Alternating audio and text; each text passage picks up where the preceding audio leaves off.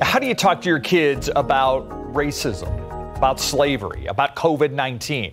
Dr. Lulu is a local pediatrician here, and she has her own youth health center, Dr. Lulu's Youth Health Center, and she joins us live now in this KSAT Q&A. Thank you again for staying up late with us. De nada. I'm actually a night owl, so this is like my time. Okay, now Dr. Lulu is what you go by, because I'm guessing you have suffered through people mispronouncing your name a lot. That and those are actually my initials, and the first L is for love, and the other three are my initials, so I'm good. Okay, give me your real name. My real name is Uchenna, and the best way to pronounce it is Oochaynnah. Uchenna. Yeah, I love it. Yeah. Well, I'm just going to stick with Dr. Lulu. Yeah. So how do you explain slavery to a 4-year-old child? Honestly, I wish we didn't have to explain slavery to a 4-year-old child. And I think, honestly, it depends on the child. And also depends on the relationship you have with your child. Most 4-year-olds will not get it. But maybe, just maybe, you could use a pet if you have one and try to tell the child that imagine if this pet, which you know came against their own will, right? And then you put them in a cage and you starve them and you beat them up and you're really mean to them and you take their babies and you kill their babies. You have to really get honest and vulnerable with children.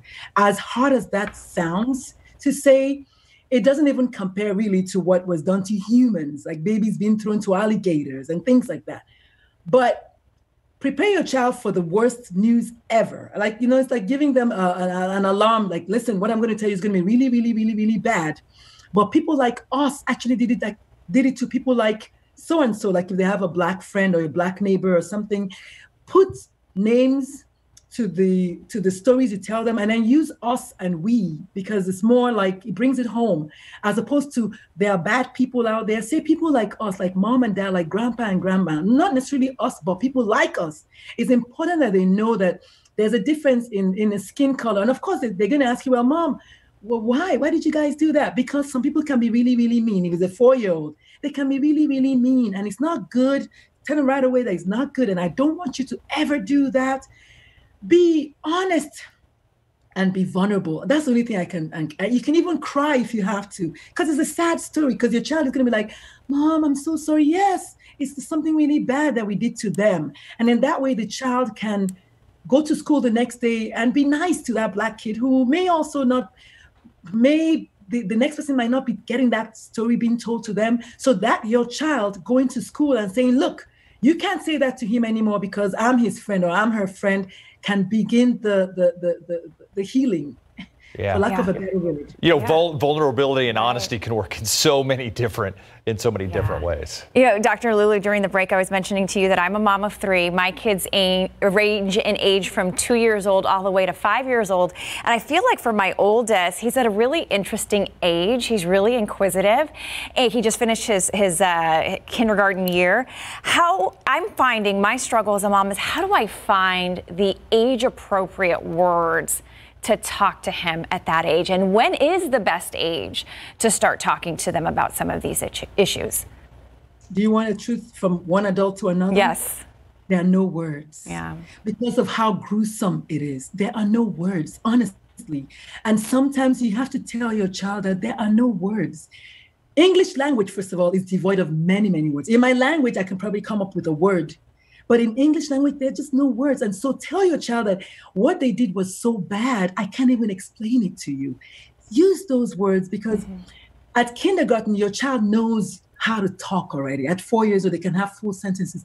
Sometimes there are no words to explain it. And indeed, the answer to the first half of the question is, kindergarten is the best time to start explaining to them, because now they're going out into the world. They are seeing other people. They are seeing how people treat other people.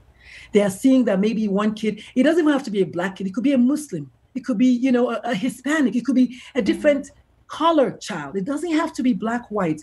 It's just that there's a differential treatment. And that's what you want your child to know from home. Like, no, I can't do that to you because I'm not going to do it to Bobby, or I'm not going to do it to Cindy. Use what you have You know, that's all you got, because you may not have a Black person living in your house. Maybe the neighbor is a Black person. Maybe you want to walk up to them and let your child see you apologizing or asking them, how are you really doing with all of this? Let your child see you acting out what you want them to do, right? That's the best way to teach a child, by action.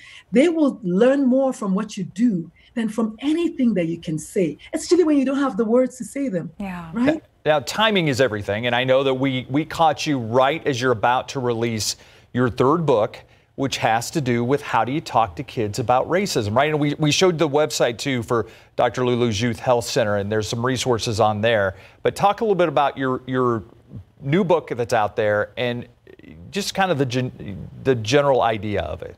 General idea. So this book was actually a blog that I wrote that went viral. And while it was going on its way to viral world, somebody said, this will make a good book. So essentially what I did was I wrote 15 commandments of how to teach your child, how to talk to your child about race relations is the original name of the blog. And I came up with 15 commandments because I figured some people just need commandments. Like, I command you to do this, and then maybe you do it. So the top 5, for instance, is, first of all, educate yourself, right? Like my wife likes to say, edumacate yourself. Educate yourself about the things you need to know about racism. Go back to Jim Crow. Go and read those painful things. Prepare to be shocked. Like, get ready to have those uncomfortable discussions, because it's going to be very uncomfortable. And then find out what your child already knows. While your 4-year-old child might not know it yet, your 12-year-old child does. They're talking about it. Your 22-year-old son does. Your 32-year-old child definitely does. So depending on the age of the child, find out what they know. You know, start the conversation already. I would like the spark, but I need you to carry the fire and go with it. So the third thing, for instance, is learning, for instance, something like foreign languages. Just something as simple as saying hola to the next person because you want to, just to kind of make them feel like they're welcome. If they're Muslim, say assalamu alaikum. Things like that will just make the person feel, oh, wow, I'm welcome. Let your child see you.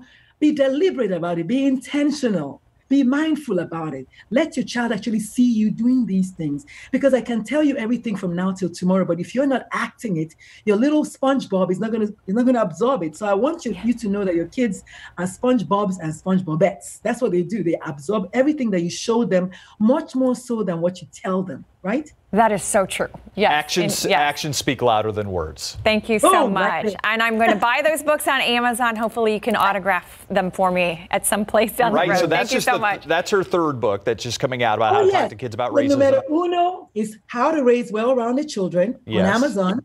And numero dos is A Teen's Life. This one is my baby. Just came out in December. It's about teen suicide.